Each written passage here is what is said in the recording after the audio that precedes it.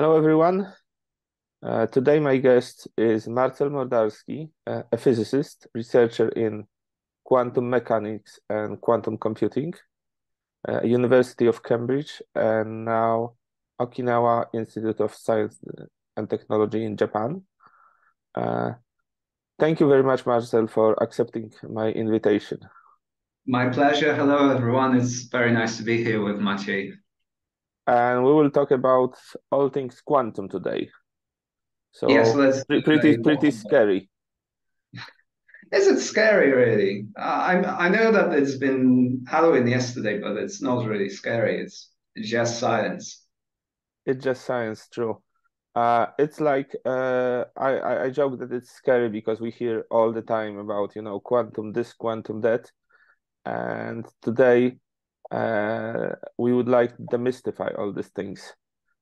Yes, I'll be your demystifier, and let's make people not fear about that anymore. Let's make people interested about that. Exactly.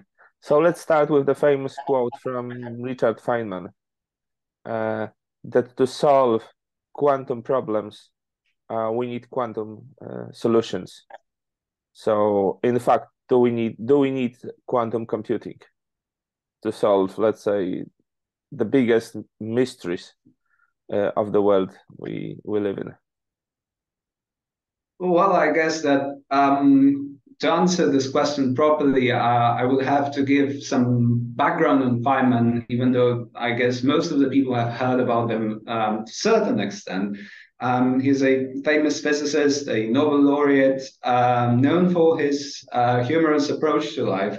And I'd say whenever Feynman says something, he's cheeky. He wants to joke a bit, and maybe he was just trying to be provocative with this particular statement. Because I remember reading his lecture, which is called "Simulating Physics with Computers," which I believe this quote originates from.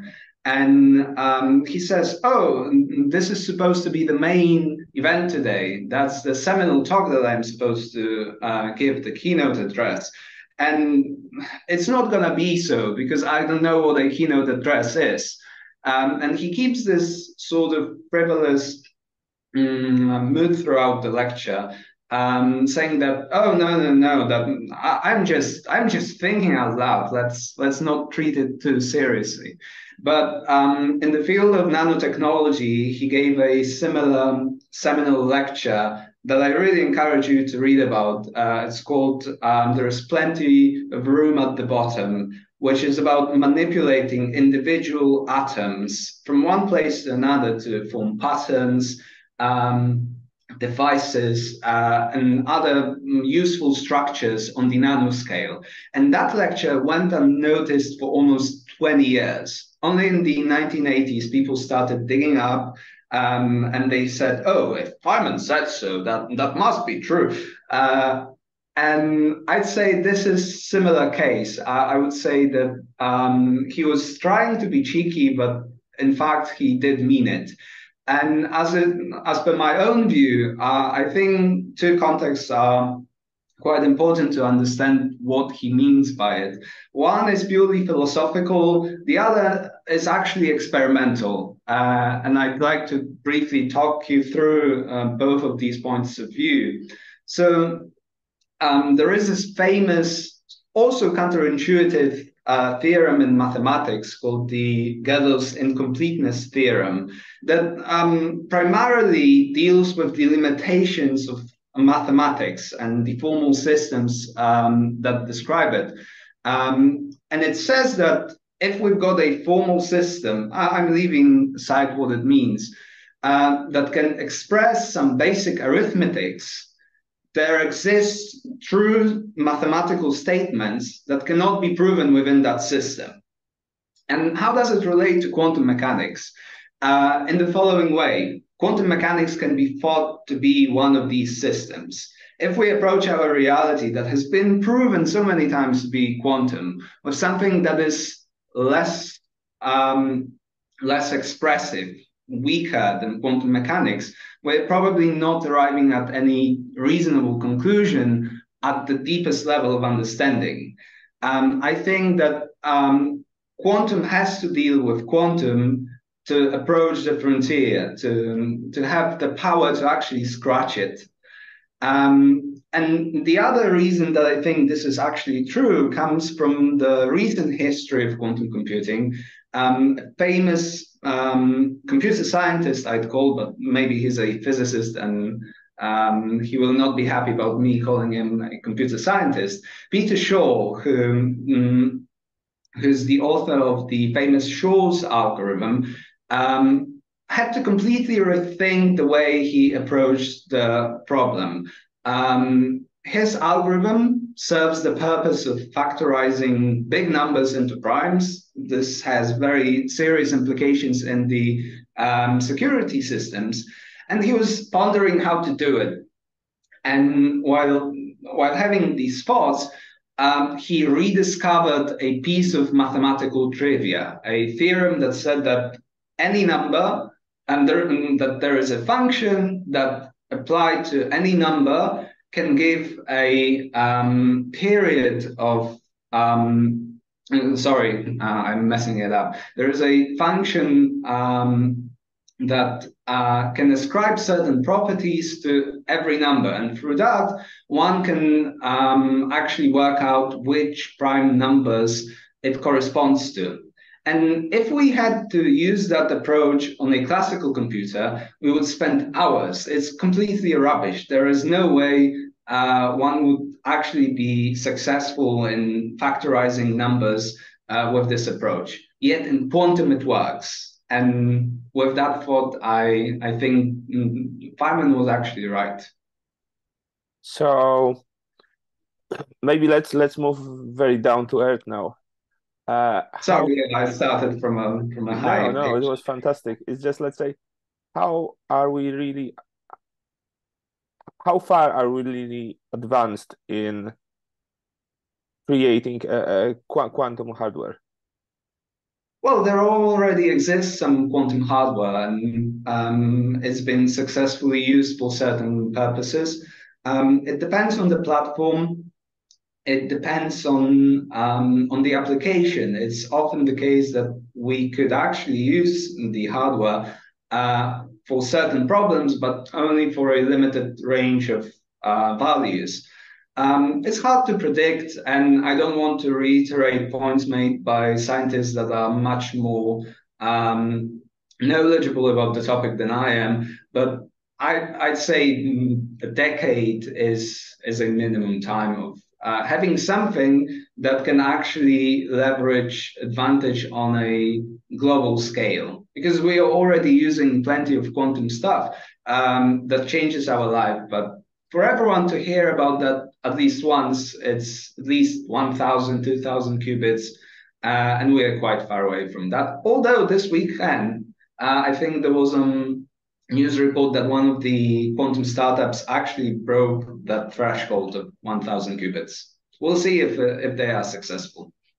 So comparing it to the development of computers, are we at the stage of Turing machine, at the stage of the first computers, or have we reached transistor level so far, in your opinion? I'd say transistor level would be when we're absolutely sure about the scalability and reproducibility, and assembling qubits. And for those listeners who are afraid of that word, qubit is a quantum version of a bit. So the basic unit of information in quantum computing. So I'd say we're at the beginning, and this is quite an exciting time to be a quantum physicist. Right. So we didn't speak about, let's say, quantum computing in general. For those who want to get to know the basics, in an hour I introduce my episode with Pavel Gora. I will link it.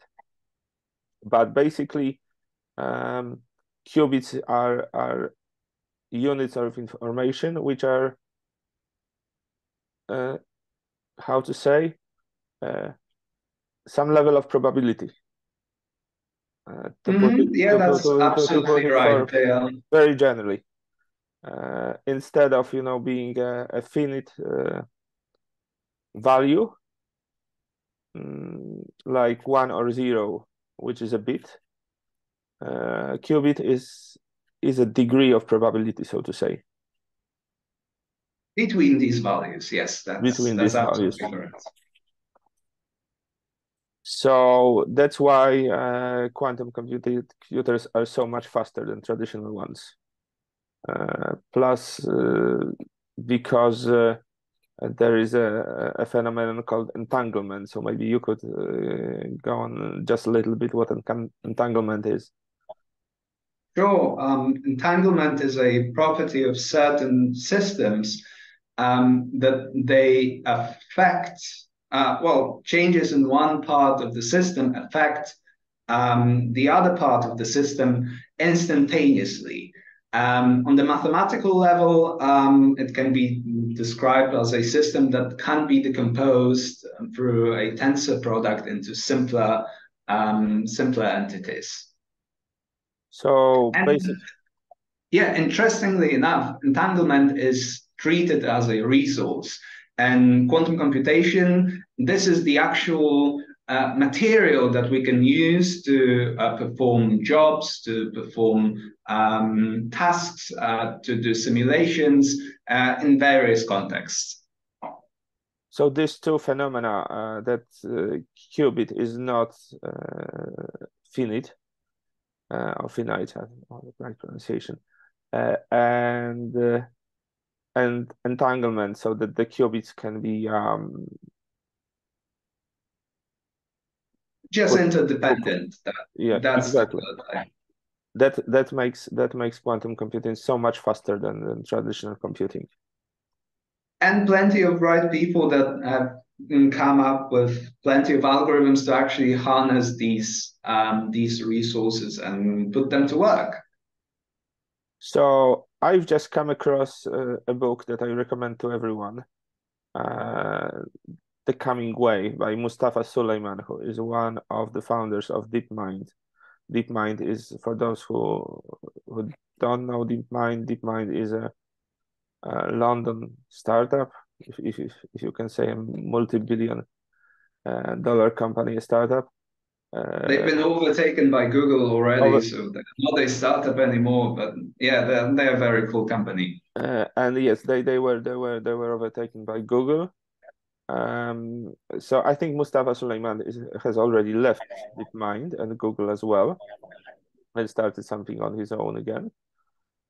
And anyway, the book is about the intersection of machine learning. I prefer this term than artificial intelligence, quantum computing, and synthetic biology. That this is a massive breakthrough in. So I guess we're going to unpack what he meant by this wave in today's episode. Yes, so let's say how much, because we are at the forefront, I would say, of a revolution created by synthetic biology. Everyone's into machine learning, which is all the rage now. Quantum computing is less known, but still, let's say, technology fans already know quite some about it. The question remains, what happens when we, let's say, when we join synthetic biology into this? Can we expect? Can we await? What would be your take, Marcel? What would be my take? So I'm not a biologist. I can't really comment on the variety of problems that these people face. I'm sure that just through my rudimentary understanding of what biologists do, we've got plenty of overlap to collaborate on. And I'd say that obviously quantum computing is projected to impact many different areas of technology of our lives. But the most immediate ones that I can see is the improvement of simulations, which can be applied anywhere, in particular in biology, in drug research. And while I can't comment on whether it will be very useful to sequence certain genes or maybe some other properties, I'm sure that we can create plenty of subroutines for other methods that will be quite impactful for biology. Could I promise you anything in terms of deliverables? I'm thinking we could definitely work on better drugs. We could definitely understand better processes like binding of drugs or molecules within the body. Could we analyze data better? This is another area that I think will be quite impacted by quantum machine learning or just quantum algorithms. Right, and in medicine, so far it's probably with the current state of computing, it would be difficult, at least from what I talked to people and from what I read, to create a digital twin of a whole body of a whole human organism. Actually, there is. So it's good that you've introduced DeepMind because the name is absolutely not coincidental. They think that we can scratch and dig in deeper in our understanding of what mind is with machine learning and with quantum computers. Mm, I would rule out for now the possibility of actual copy, not because we wouldn't be necessarily unable to do it. There are certain people working on vitrification of brain and then scanning it slice by slice. What I would say is that we don't possess the full control of expression of the data that we would be able to gather. What quantum computing can actually help us do, and I've worked on that a bit, is to reproduce the complexity of human mind. So there would still, it's highly speculative what I'm saying, but there are certain problems in physics, like spin glass physics, that was actually the area that was awarded the Nobel Prize in 2021, that when combined with neuroscience and with physics, could help us to build something as complex as human brain. I don't remember how many firings of neurons we can experience every second, but this is an enormous number. And Trillions or whatever. Something around billions, trillions. It's just, let's say, a huge number. It's really mental.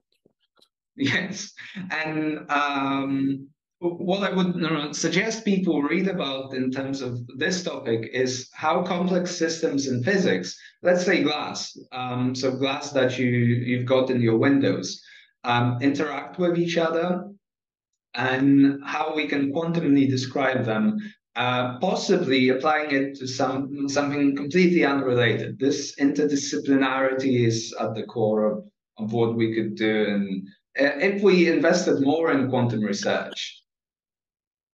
By the way, glass is a big miracle still, how it's being done.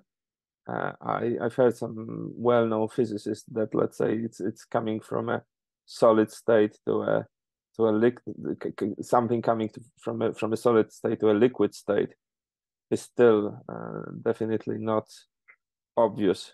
Even Yes, phase transitions are quite incredible, and I've had the opportunity of working with Professor Stephen Bramwell from UCL, who had plenty of expertise on that topic. He was actually the one, and this shows how counterintuitive research on certain topics is. He also investigated eyes, actually spin eyes, and he proved that by certain definition there may exist a magnetic monopole. So when you play with magnets, it always is also somewhat tricky. They like to align themselves according to the lines of the magnetic field because they are loops. They can't just start off. Yet he proved that in certain conditions, under certain definitions, this is possible. Wow. Yes, this is that was also, my reaction when I first heard about that, and I knew that I wanted to work with him. it always amazes me when I talk to physicists, how little do we still know about the world around us, or that we're still rediscovering it.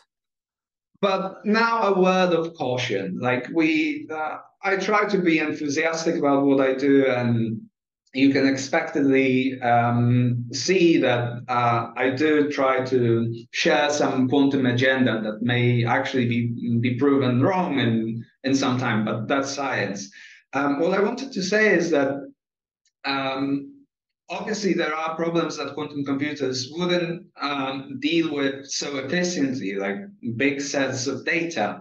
The best search algorithm that we've got, the Grover's algorithm, just gives a square root advantage over classical methods. It means that if we just, square the size of the system, we are at the starting point. And this is a limitation. And on your point that physics is so miraculous and we still learn very little, that's true. That's the reason I'm doing it. But let me quote Professor We know Meisner. quite enough as well, right? This is. Well, sorry. We know quite enough, though. For certain applications, yes. And this is because, as Professor Meisner from the University of Warsaw once said, physics is a very simple science. And it's simple because it can just deal with simple systems. Biology, this is beyond my understanding and complexity that it gives rise to is far beyond the understanding of an average physicist and our average knowledge at the time. Yeah, glad you mentioned biology because I wanted to ask you, let's say, 3 questions that I about problems I learned from a book by Michio Kaku, a famous physicist and physics propagator. Let's say that what quantum can solve. So one of them relating to biology. We do not understand photosynthesis so far. The quantum help us to understand photosynthesis and the origin of life. I'm quite sure that with so first of all, we sort of understand photosynthesis. It's just that we don't understand it enough. What at most quantum could do is just improve this understanding a bit. What I would say, as I said before, the first area of application that quantum may experience, and certain companies like Continuum already proved that, is that quantum simulations will be the first area of application. Photosynthesis is just a conversion of of light into energy. In a way very similar to what we're using in photovoltaics. My main answer, and we can delve into algorithms and how they do it, is that with enough of resources like qubits and entanglement and coherence, we will be able to simulate many different versions of the same scenario. For now, we're sort of at this playground level where we've got certain parameters, we just run them on our computers, and we're not sure if the parameters chosen are always the best. With quantum computers, we'll be able to simultaneously analyze very many sets of different scenarios. And this obviously helps with photosynthesis and other biological processes. Carbon emission. Carbon emission. All right, let's change the way we've been talking about that. Now I'm working on this interesting algorithm that is used to solve solve, and here is a quote unquote, systems of equations. The way to tackle carbon, the reduction of unwanted carbon emission is quite diverse. There are people working on the storage and capture of CO2, but there are also people working, let's say, in plane companies or airlines on the optimization of travel. If I was to choose which one would be affected by quantum computing, it'd be definitely optimization. And the algorithm that I'm working on is precisely the reason why. Why? Because it gives, by considering the same problem formulated in the quantum way, a different estimate. That's the beauty of quantum computing. Not only do these computers have an advanced way of storing information, it's much more compressed. And that's what allows for speed up in algorithms. For example, if you're interested, I do recommend reading about quantum random access memory. So the quantum version of the memories we've got in our computers. And because its structure is logarithmically more efficient than the random access memory, we can use different algorithms. Right. And the last one, I've read that, let's say, the car industry is investing quite heavily in quantum nowadays. Let's say, how does it relate to making more efficient batteries, for instance? As I see, this is the main challenge. More efficient batteries. I'd say it's, again, the simulation that we've got, but there is also a huge part of quantum research that wouldn't necessarily be qualified as quantum computing. And I do have to give some justice to my fellow scientists that work on other uses of quantum technology in our lives. In terms of batteries, obviously all the mechanisms that I've already described, like improved search, improved simulations, would be applicable. But when it comes to batteries, there is also plenty of sensing. We have to, for example, know how the energy is used in cars or in batteries. And with quantum, we can do that better. Right.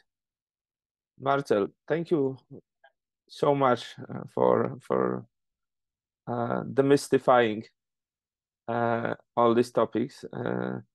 It's just great to get to know it instead of reading about quantum psychology or quantum yoga, which also happens. There are no such things. We can confirm.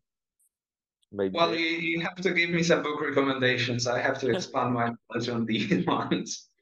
You have a wonderful gift of presenting all this complicated stuff in a really really clear and approachable way.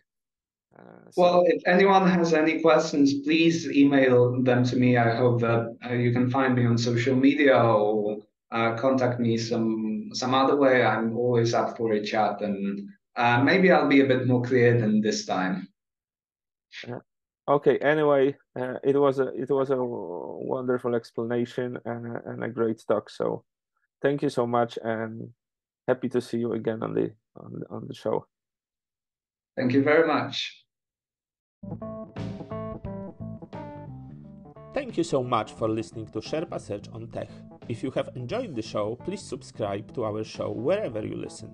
Thanks again.